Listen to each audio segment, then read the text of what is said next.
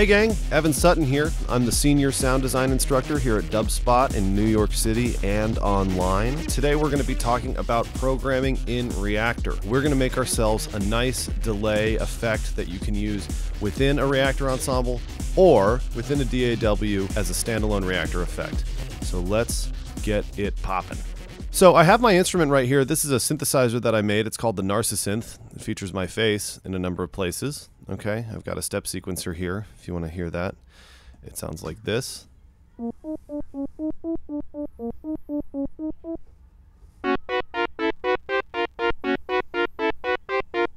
I've made a number of bangers with this that you have perhaps heard around the world. At clubs, at all the clubs. So what I'm going to do here is we're going to build a delay instrument. Now remember, in Reaktor, an ensemble is the whole shebang. That's all of your components opened at once. You can only have one ensemble open at a time. The ensemble is usually built of instruments, okay? An instrument in Reaktor, if you recall from other tutorials on YouTube channels such as this one, instruments in Reaktor can be a lot of different things. They're mostly just these smaller components that make up an ensemble. Instruments can be things like a synthesizer, such as this one right here. Instruments can also be effects, samplers, things like that. So the first thing I'm going to do for this delay is I'm going to create a new instrument, okay? And there's some presets for new instruments, and I'm going to go to new effect. The big difference here is that in a new effect, we don't have the audio voice combiners.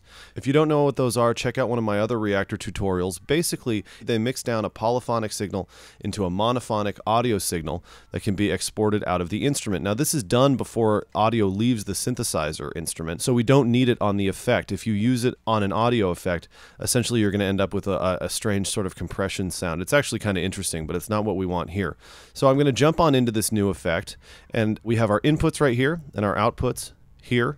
Okay, remember, inputs on the left, outputs on the right in Reaktor. So I'm just going to go ahead and grab the built-in module, and we're going to go down to delay, and I'm just going to grab the single delay. It's really simple, actually. I'm going to go ahead and hook it up in, out, okay, and then I'll hook up the right, actually, just to be dry, okay? I'll right click here to create a control. This is going to set our delay time, okay, in milliseconds. So I'm going to set this to around 500 milliseconds. That's about half a second. I don't know if it's the same over there in Europe, if you guys use the same. Is it different with the metric system? I can't remember. So I'm going to go ahead and just hit a key. You're going to hear a little delay on the left side. Okay, let's get rid of the step sequencer for now.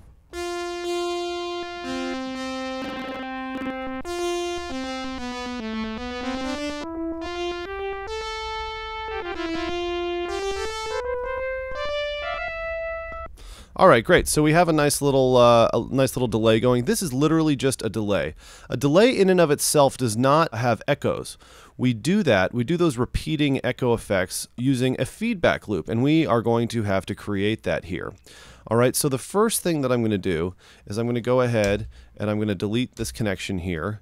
And basically what we're going to have to do is do this twice because this is a stereo signal. So we'll start with just the left side, and then we'll use all of the same controls here for both delays. So I've got my single delay, and now what I'm going to do is I'm just going to go ahead and connect the out to a crossfader. So I'll just go to signal path, and we'll grab crossfade, okay? X is the control signal here that is going to control what we're fading. All right, so I'll move this over here a little bit. All right, that's good. And now I'll go ahead and connect the delay over here, and I'm going to change this crossfade fader to be a knob. I just like that, so I'll just go to Style, change it to a knob, okay? And I'll call this, you guessed it, wet, dry, okay? And so I'm going to connect the delayed signal here, and I will just go ahead and send the original signal straight through. Okay, so we got that. All right, brilliant. So that's working pretty well. Now I'm going to go ahead and I'm just going to connect the crossfader up over here. Okay, and let's just check our wet dry. It's at half. Okay, so we should be hearing a little bit of the delayed signal as well as the original one. There we go. That's working.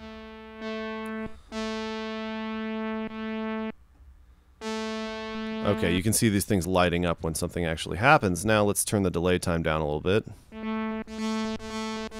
All right, so that's working pretty well. Now, the second thing that we have to do here is create a feedback loop. Okay, the feedback loop is what's going to create those really nice echoes and things. So what we need to do is we actually need to take a signal out of the delay and put it back into the delay. Okay, so what we're going to do here actually is, first of all, we're going to grab another math friend of ours. This is called multiply add, and it's actually really simple. The first two ports are multiplied together and then added to what's in the third one. Okay, so we're going to just go ahead and plug the original signal in here. Okay, and then we're going to plug this in here. Okay, so this is the dry signal going into the delay. We don't want that to be goofed around with, but we're going to take our output from the single delay and plug it in here. Okay, now while we're at it, I'm going to go ahead and I'm going to create a knob, panel, knob, and I'll go ahead and just plug that in there. And the knob, I'm going to change the range to be between 0 and 1, and this is going to be our feedback knob. Okay, this is our feedback signal going in here, and then it'll be going back to the in port, and our feedback knob is going to decide how much of that signal we get. So if I turn this all the way down and it's at 0, we're not getting any of this outputted signal going back into the delay, but as I turn this up, we're basically letting certain amounts of that signal in. Okay, so let's go ahead and take a listen to what this sounds like.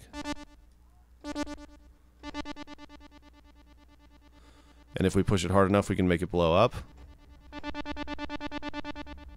Okay, so that's working pretty well, but the last thing that we're going to do here is just add a little bit of a safety net for how heavy the delay can get, because it can really blow up if we push it hard enough, and you can have all the fun you want with that. But what I'm going to do is I'm going to go to Audio Modifier and add a saturator, and I'm just going to add the saturator between the output of the delay and its input on our multiply plus. Okay, and what this is going to do is it's going to act as a sort of a limiter. This saturator is not as useful as an audio effect, but what it does do is it will actually limit a signal to -2 dB, so it can never blow up and get out of control, which I actually really like. So if we turn the feedback up really high, you're not going to get something that just blows up in your face. Now, this should work great.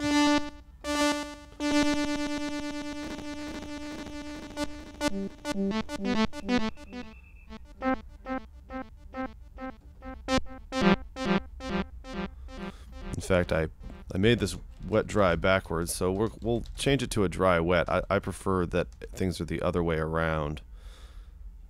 There we go. More wet is up. Dry, and there's the wet.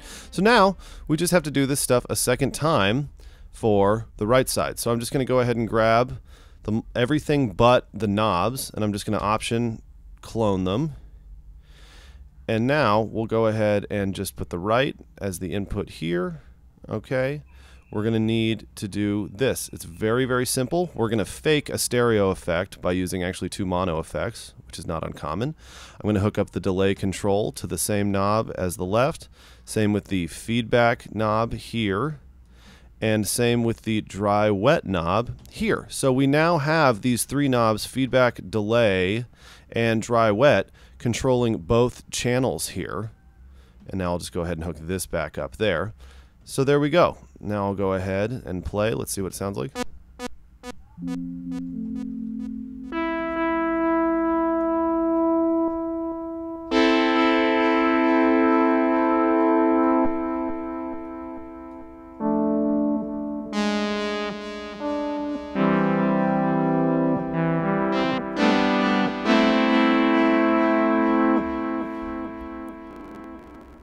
Woohoo! Not too bad, is it? I really enjoy making this effect. Now the last thing that we can do, just to really drive the point home, is save this in its own ensemble. If you go ahead and you take this whole thing, I'm just going to zoom out here to the structure.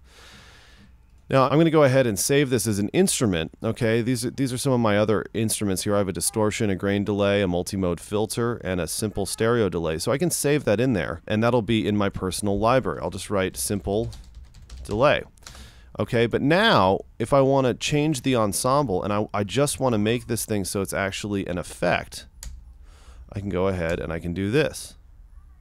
Okay, and now you can hear my voice going in there. Hey gang, Evan Sutton here.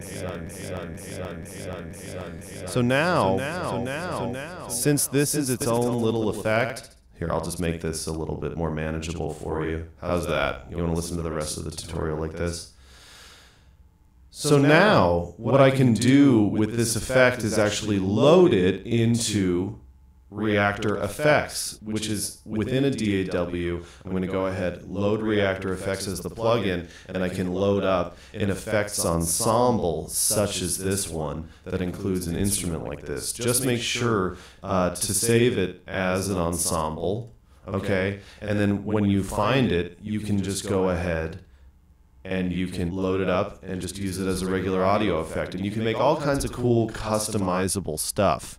That's all kinds of fun. And you can make some really interesting little performance patches. That's what I like to do. You can make these custom things like a grain delay with an LFO that modulates, so on. Stuff like that. It's all kinds of fun.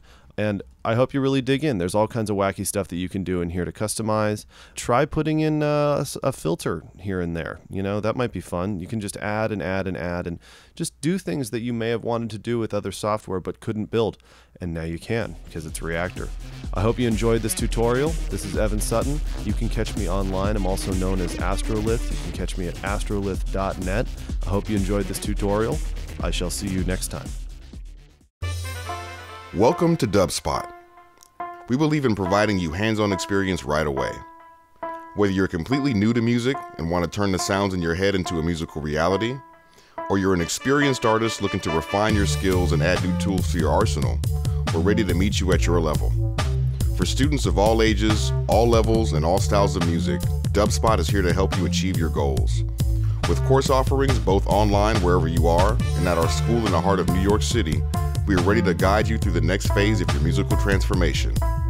Whether you want to produce music, DJ, or do both, you've come to the right place.